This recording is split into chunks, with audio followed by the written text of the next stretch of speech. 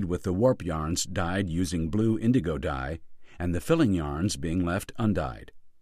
Also, there are a number of alternatives for denim dyeing that are routinely used to obtain specific fabric appearance or performance. With the advent of denim garment washing techniques, the construction and dyeing techniques used are of utmost importance.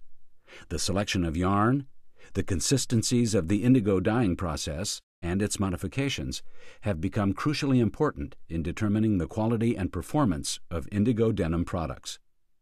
The properties of the indigo dye account for the wide variety of color designs that are available on denim products. Indigo is unique as a major textile dye because the indigo dyeing process naturally ring dyes the cotton yarns. Unlike almost all other commercially successful dyestuffs, the indigo dye concentrates in the outer layers of the yarn during the dyeing process. This produces an intense ring of color around a white core in the yarn, thus the name ring dyeing. With most dyes, if ring dyeing occurs, it's considered a dyeing defect. Also, indigo dye, an intense blue, is insoluble in water and will not dye cotton fiber. In order to dye cotton yarn, the indigo must first be converted into a water-soluble leucoform and then applied. This chemical process is known as a reduction. Reducing solutions containing sodium hydrosulfite and sodium hydroxide chemically change the indigo dye into its soluble form. This process also converts the dye from its intense blue color to a very pale greenish-yellow color. The outer layers of the yarn readily absorb this leucoform of indigo. Once in the yarn, the indigo is returned to the insoluble form by oxidation. During oxidation, the ropes of yarn pass through the air in a process called skying. The oxygen in the air converts the dye back to its original insoluble form, and its blue color returns. In traditional rope or ball warp dyeing, the following steps are involved: scouring, indigo dye application, rinsing, and drying. The ropes are first fed into one or more scouring baths, which consist of wetting agents and detergents. The purpose of these baths is to remove naturally occurring impurities found on the cotton fiber, such as dirt, minerals, ash, and pectin. Additionally, the waxy layer on the fiber, which repels water, is also removed. It's very important to remove these materials to guarantee uniform wetting and dyeing. The ropes are subsequently fed into 2 or more water rinsing baths. The key to this process is the dyeing segment, where the indigo dye is added in layers to the outer surfaces of the yarn. In rope or ball warp dyeing, the yarn is passed into a vat of soluble indigo dye that exhausts on the surface of the yarn and is then oxidized. This results in a small amount of dye being deposited on the surface, yielding only a light blue dyed yarn. In order to obtain a deeper blue indigo shade, the dye must be built in layers by multiple passes of the rope of yarn into the subsequent vats of soluble dye and then into the air for oxidation. Each of these cycles is called a dip. Normally, this process is repeated from 3 to 9 dips in order to build up a rich, deep blue color. If even darker shades are desired, a sulfur black or sulfur navy dye can be applied to the yarn prior to the indigo dyeing. This is known as a sulfur bottom. If the sulfur dye is applied after the indigo, it's known as a sulfur top. When a sulfur bottom is required, the scoured ropes of yarn are then fed into a bath of a reduced sulfur black dye. Similar to indigo, sulfur dyes are water insoluble. They must be reduced to a water-soluble form prior to application. Unlike indigo, the sulfur dye can penetrate into the core of the cotton fiber, thus darkening the overall color shade. Once the reduced sulfur dye is applied to the ropes of yarn, the dye is allowed to oxidize to its normal water-insoluble form. The ropes are then fed into 1 or more water rinse baths. These baths remove any unfixed sulfur dye that might contaminate the indigo dyeing process. Then the normal indigo dyeing process begins. In rope dyeing, ball warps are continuously fed into the rope or chain dyeing range for application of the indigo dye. Typically, 12 to 36 individual ropes of yarn are simultaneously fed side by side into the range. The ropes are kept separate from each other throughout the various parts of the dye range. Each rope of yarn typically contains 250 to 400 individual cotton yarns. The actual number of ends in each ball is determined by the number of ends that are required on each section beam. For example, if we have 30 ropes on a dye range, and each rope has 350 ends, then the dye range will be producing a dye set with 10,500 ends. The dyed yarns from each rope are separated onto a section beam. In this dye set, there would be a total of 30 section beams. In most cases, this would mean that this dye set could be broken down into two subsets of 15 section beams, with each containing 5,250 ends. The ropes of yarn are then fed into the reduced indigo dye baths. Once reduced, the indigo dye takes on a pale greenish-yellow shade. The yards are then skied as much as 30 to 40 feet into the air to allow the oxygen in the air to convert the indigo back to its normal water-insoluble blue shade. As the yarns oxidize, they change from a light greenish-yellow shade through various darkening shades of blue-green until they become the deep blue indigo shade. Denim shades require as few as 3 or as many as 9 dips and skying processes. The ropes are then rinsed in several water baths to remove any unfixed or surface dye deposits. Another option would be to add a sulfur top after the indigo dye has been applied. The sulfur dye still migrates toward the core of the fiber, but the sulfur top produces a different type of color performance, especially in garment washing procedures. The sulfur top process is followed by 1 or more water rinses to remove any unfixed dye. After rinsing, the yarn ropes pass through squeeze rolls to mechanically extract water. The yarns are then dried and coiled into large tubs. The typical drying apparatus is multiple stacks of drying cans. These metal cylinders are filled with pressurized steam. Care must be taken not to over-dry the yarn, or the dye will excessively migrate to the surface of the yarn, increasing the tendency of the color to crock. Additionally, if the surface of the drying can is too hot, the yarn can be overstressed, producing an undesirable shiny or ironed appearance. Coiling takes place after drying. The ropes exit the drying cans and are lifted high into the air and then coiled into large trucks or tubs. Each individual rope is placed into a separate truck.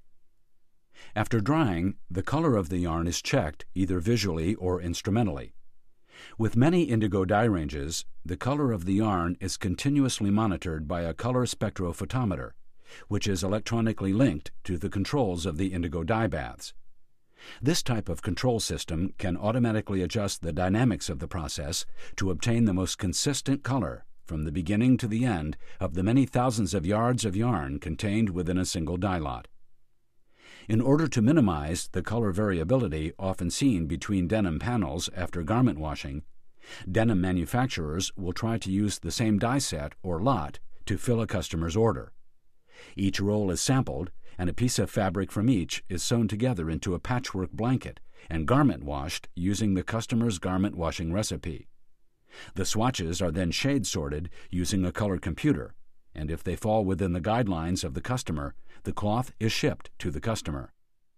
Once the warp yarns are rope dyed, it's then necessary to change the yarn alignment from rope form to sheet form prior to entering the next process, which is slashing or sizing. Beaming or rebeaming involves pulling the dyed ropes of yarn out of storage tubs and moving them upward to a guiding device, sometimes called a satellite. This upward travel allows the ropes to untangle before reaching the beamer head. Once the ropes come down from the guiding device, they go through tensioning rollers to help further separate the yarns prior to going through a comb at the warper. The comb separates individual yarn ends and keeps them parallel to one another. From the comb, the warp yarns are guided onto a flanged section beam.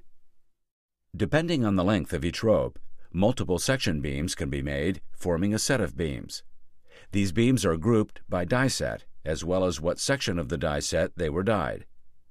For example, a 30,000-yard dye set, we'll call dye set 100, may be broken down into 3 sets of 10,000-yard beams. The first 10,000 yards would be dye set 100A from the top of the rope tub. The second 10,000 yards would be die set 100B from the middle of the rope tub, and the last 10,000 yards would be set 100C from the bottom of the rope tub. The mill would then slash and weave all beams from set 100A together, set 100B together, and set 100C together. Each set will normally contain 8 to 14 section beams. The total number of yarns on all the beams should be equal to the total number of ends in the fabric. For some producers, sheet or slasher dyeing of indigo has become a reasonable alternative method. Slasher ranges are normally only used to apply size onto the warp yarns prior to weaving, however. They can be adapted to fit onto the exit end of a sheet dyeing range to make dyeing and slashing a one-step process. A sheet dyeing slasher range used for indigo dyeing consists of a creel of section beams for the warp yarn. This yarn is sheet-fed into a scouring section where the natural impurities are removed. After the impurities are removed, the indigo dye is applied. Just like indigo rope dyeing, in order to achieve fairly deep shades, the indigo is applied in a series of multiple dip and sky applications to allow for the buildup of shade. If the arrangement of the sheet dyeing range does not allow for multiple dip and sky cycles, then only light and medium shades can be obtained from indigo dyes. The dye application is followed by afterwashing, and the yarns can either be thoroughly dried or left with some moisture in the yarns before they enter an accumulator. The accumulator ensures that the dye range does not have to stop while the slasher has a loom beam doffed or a new beam started. In the slasher section, a normal sizing operation occurs where a weaving size is applied to protect the yarn. Slasher or sheet dyeing ranges have a number of advantages and unique characteristics. Sheet dyeing uses section beams instead of ball warps to form a sheet of yarns, which are wound directly onto loom beams. As discussed in rope dyeing, additional handling of the yarn is required. Slasher dyeing works well when manufacturing lightweight denims. In general, slasher ranges require minimal floor space, enable smaller production runs to be more profitable, have rapid turnover time, and are highly flexible in their response to changes in the market. Additionally, the slasher dyeing technique can be used for other types of dyes for cotton, thereby producing a wide variety of colors other than indigo blue. Another dyeing technique that has been used for dyeing warp yarn for denim is beam dyeing. In this technique, hundreds of individual yarns are wound parallel to each other around a perforated flanged beam. The beam is then loaded into a cylindrical dye vessel that is sealed so that dye liquor can be pumped through the perforations in the beam and then through the yarn. After dyeing, the yarn is afterwashed, extracted, dried, and then added to other beams to form a full set for slashing and then weaving. This technique does not lend itself to the unique dyeing properties of indigo. Therefore, it's normally used with other dye types, including reactives, directs, sulfurs, and vats, resulting in a wide range of colors. This is also a well-known and accepted technique for many different constructions of cloth other than denim. It's possible for denim fabrics to be finished and sold without going through any dyeing process. These fabrics are known as natural denims and sometimes are called bull denims. These natural state denim fabrics exhibit the off-white cream color of natural cotton. After finishing, cutting, and sewing into garments, natural denims can be used like traditional denim garments, or they can go through garment dyeing and other wet processing to yield various properties. These garments will not show the color contrast effects shown by traditional denim garment processing because both warp and filling yarns will be dyed. These natural denims can also be bleached to yield market or finished white denim products. Continuous dyeing techniques are also used to dye natural denim fabrics into solid shades. This method is not normally used for indigo, but is commonly used for sulfur, vat, or reactive dyes. After dyeing, these denim fabrics can be finished using the typical denim finishing sequence.